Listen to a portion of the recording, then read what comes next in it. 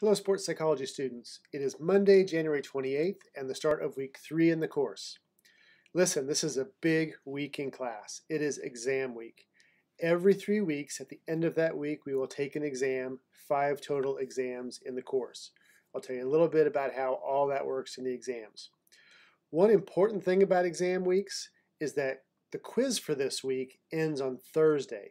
Now, normally they end on Friday, but on exam weeks, quizzes end on Thursday at midnight, so don't forget to get that quiz taken care of early in the week. The exam then will be available for 24 hours all day on Friday, from 12 a.m. to 11:59 p.m. on Friday. Take it whenever you get a chance. It's available to take. The exams consist of 40 multiple choice questions. Some of those questions you've seen before on the quizzes. There are a few questions taken word for word from the quizzes and put on the exam, so you've already got a bit of a preview.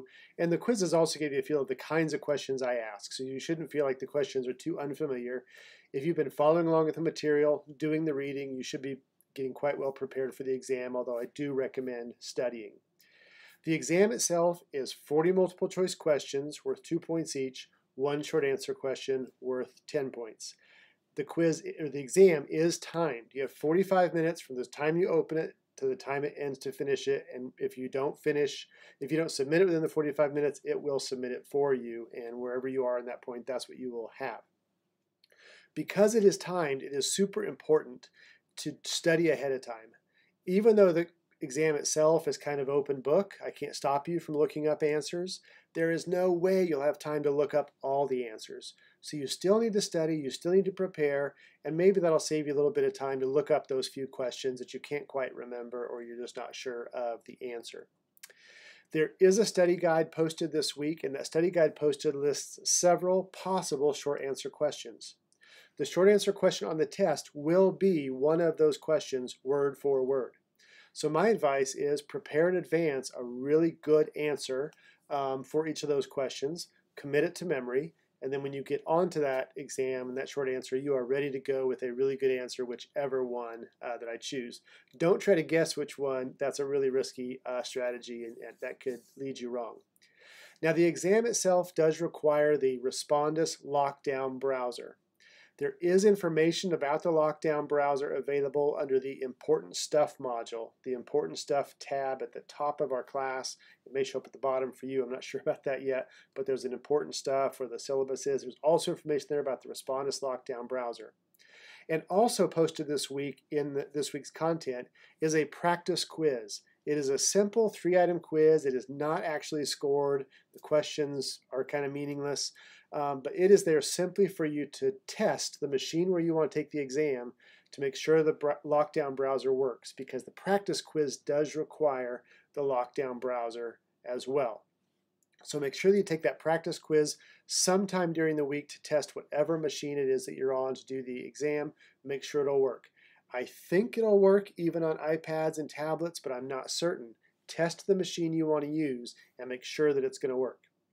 Now, when exam day gets here, it's very important that you find at least an hour of time set aside in a quiet place where you won't be interrupted, where you're sure that you're going to have reliable internet access.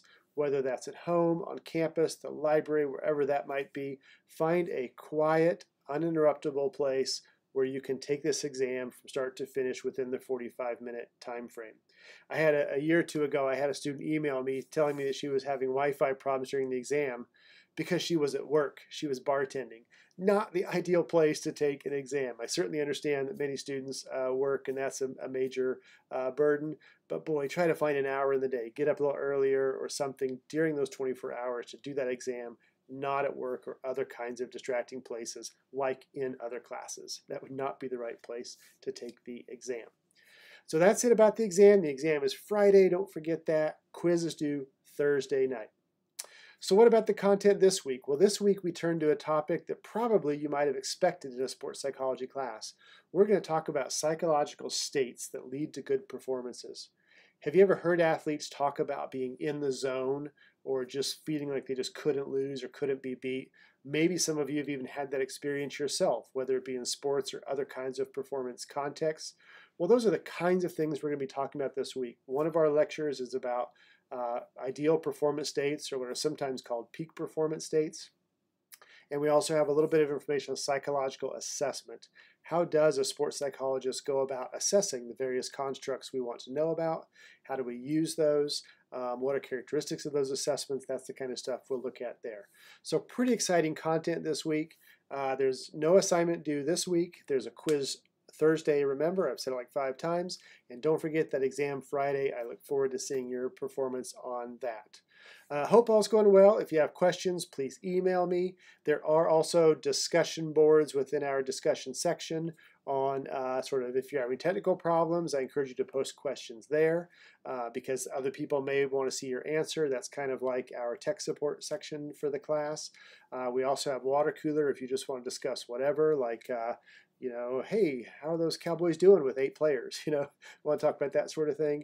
So there's lots of places to post your questions. You can also, of course, email me. So that's it for now. I hope you have a great week. And as always, go Pokes.